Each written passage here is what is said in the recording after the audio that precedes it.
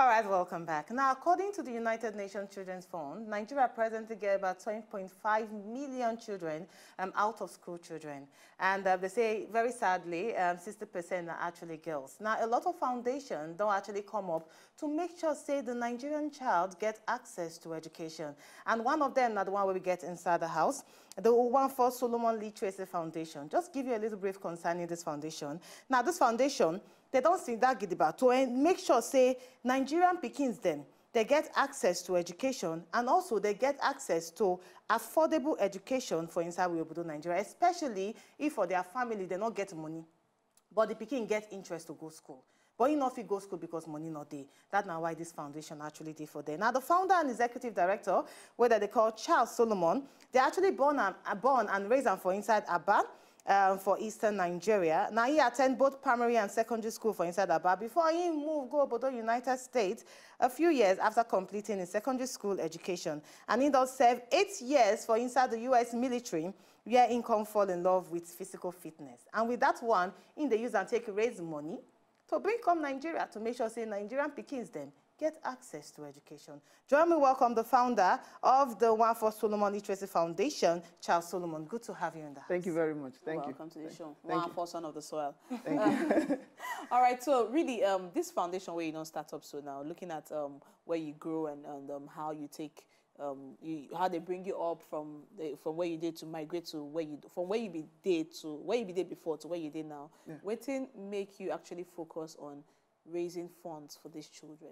So, first of all, I greet you and say, when I welcome me, I just say, I come greet you too, come tell you what thing would they do. The thing will motivate me, say, make we do what thing would they do with this foundation, be say, like you talk for your introduction, I hear them born me. So, me, I don't come out, I don't see the life where everybody they live for that side. I don't look and say, you don't take much for people to obtain their education. So when I been the military, the thing just enter my head, say, I don't need too much money. I not supposed to be rich man before I come back, can't do anything for education. So now I can't say, okay, make I form this organization. Say, anyhow way you be, any small way enter my pockets.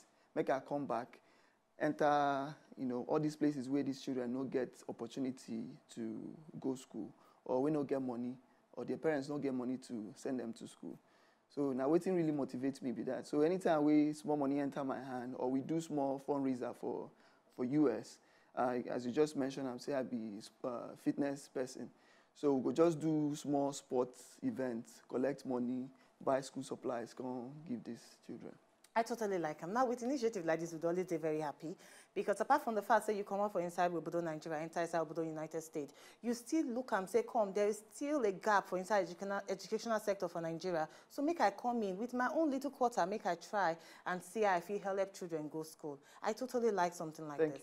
Now, with your kind of person where you don't get exposed to Western education, especially for inside Obodo United States, and with the where Nigerians, they cry, say our standard of education don't actually fall. What do you feel, say, be the reason why we get a falling standard of education?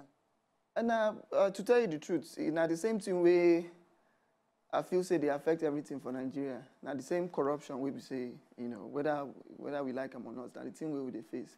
Not be say money no day to make standard of education for the country to be better. But the story where we say anybody will get, you go pack, put in for in pockets, or you go send in kids for better school, but you go forget say people for your own area, children for your own area, they do well for school. So now the main thing be that, and the fact say we don't get that, most of us don't get that sympathy. Say we look out for another person. We know they put ourselves for other people's shoes. See, say these children really won't go school. That's the actual point. They actually won't go school, but the money no did there. So I think say if we fit solve that problem for there, say make we put that interest for our leaders, say make them really care for our people.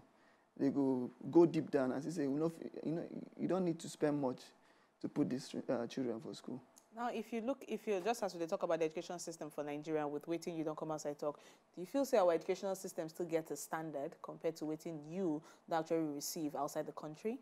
Yeah, I believe it gets standard because, like I go primary and secondary school here, and the way where they take trainers for school here, if you come go that side, you go see, say, our own here, they tougher. And it's modulated, everything, you follow for line.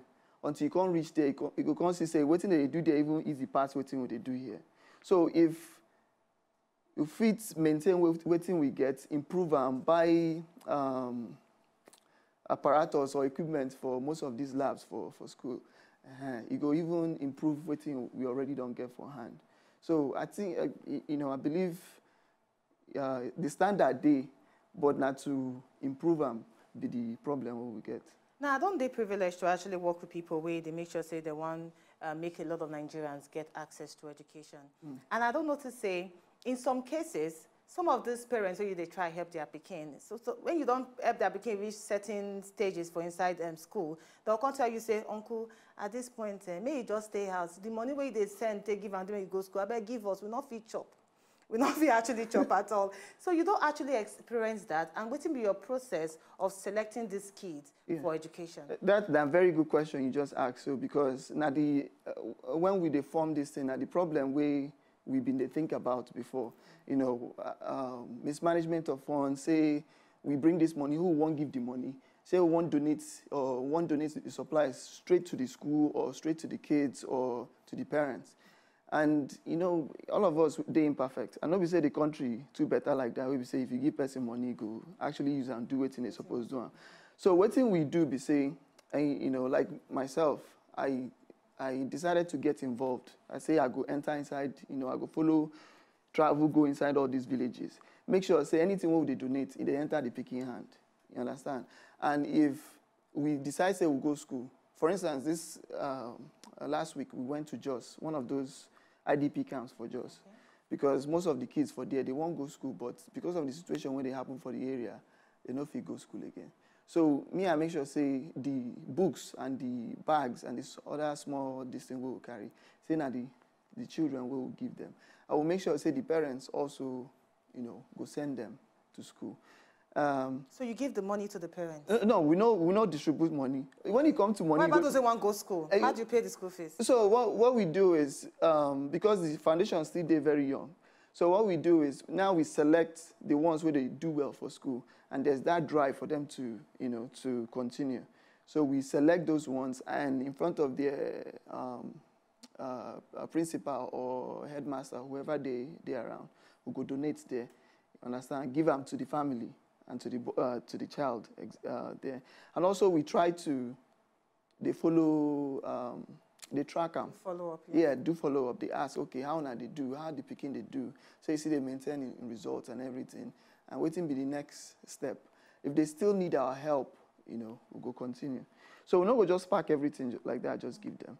Because like you talk, nobody say they don't want to send them, but another thing fits come up.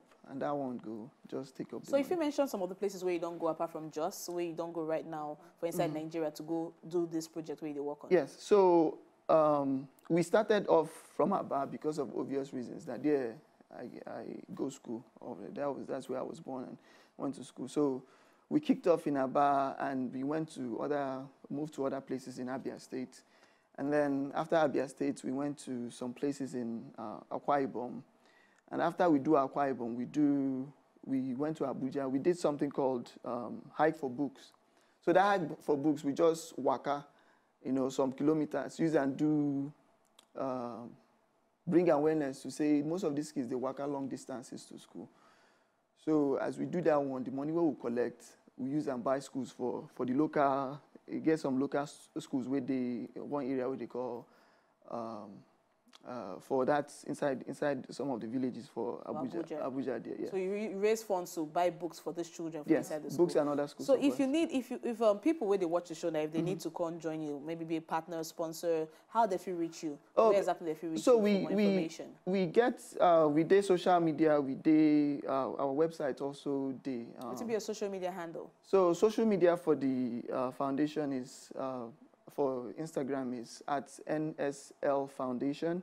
At NSL Foundation. Yes. Okay. Nwafor Solomon Literacy Foundation. Yes. Okay. And then for the website is www.nwaforsolomon.org. Yes. All right. Now that they get all the information we need. Thank you so much. This Very is nice, very lovely. Very lovely one. And I know say this foundation was named after your dad. Yeah, after my grandfather. Your actually. grandfather. Yes. Okay. So the man when he been there alive, I know meet him actually, but according to the story where I hear, he was a community leader. You know, he try say small way he gets, he go take care of everybody for the community. Nice one. So I just say very nice one. So please sponsor this particular initiative. Follow them on top their website, and also on top Instagram you can actually find them, right? Yes. All right. For their website now, www.nwaforsolomon.org. Now, be their website where if you go for more information. Thank you so much for coming. Thank you very much. And well done on this wonderful project. Thank you. Selfless project you do. Thank you. To enjoy more of these our Ogbonge videos when you just watch, press this button to subscribe on top of our YouTube page. You go love am.